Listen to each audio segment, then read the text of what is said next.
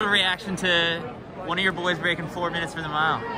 Obviously it's awesome. I mean, the goal was to break 4.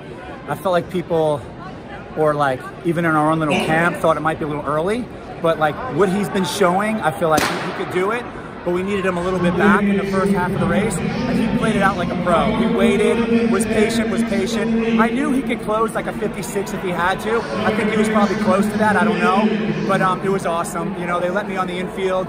I could see him, and he was looking at me, giving me that little thumbs up. I said, oh, it's going to be a good deal. And then Lex and Aaron, 7:57 and 8:01. I mean, I don't know, that 4 by mile, we're looking to average under 4:05 next month for we'll come to the New Balance Nationals and just put on a show.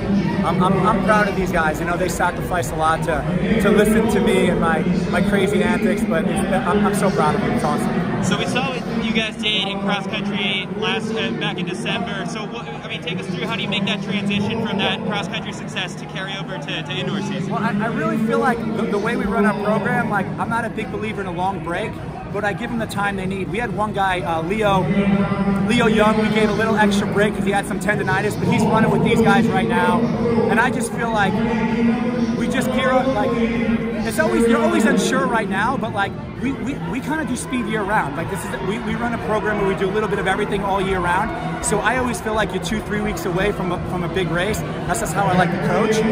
Maybe not in July, but like 10 months out of the year. So I knew with the competition, the magic of being at like the Armory, we wanted to do it here. We didn't want to do it anywhere else. So I don't know. You know, we just made sure that they were ready for this race.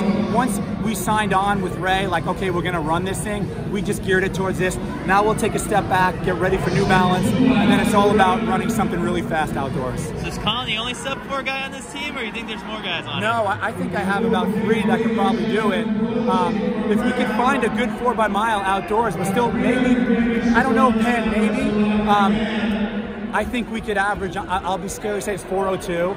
The way our guys run with Lex, Leo, Aaron Sahlman's more of an 8:4 guy, and he ran 8:01 today, just because it was the only race we could get him into. And we didn't decide this till last week, so it's pretty cool. I'm excited. So what's the potential? Like, how when you talk to these guys about their potential, how do you talk to them about it? I feel like this is what I do, and I know it could be looked at as good and bad. We don't set limitations. I feel like my job as a coach and our job as high school and college and professional coaches is to stop looking what everybody does and just focus on what we can do. Not everybody can run under 4, but I'm a big believer. I talk to my guys a lot. We even work with a sports psychologist a little bit, a great guy, Tim Bailey, and like, he's a great guy, and I think it helps us focus on the task at hand. And I think that's a big part of my program, I really do.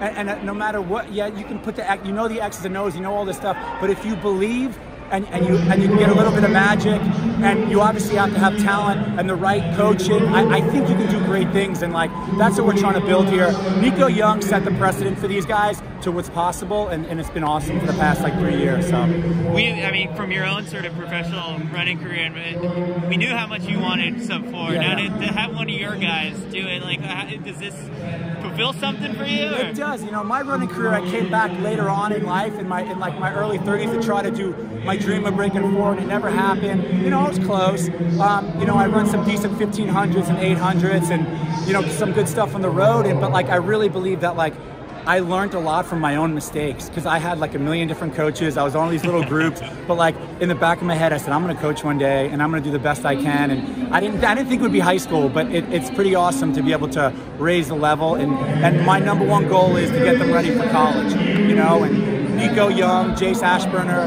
Fiona Hawkins are all former runners of mine, running so well in college, and that's where I love it. You know, to see them move on and love the sport and do great things. Awesome. Congrats, Coach. Thank you.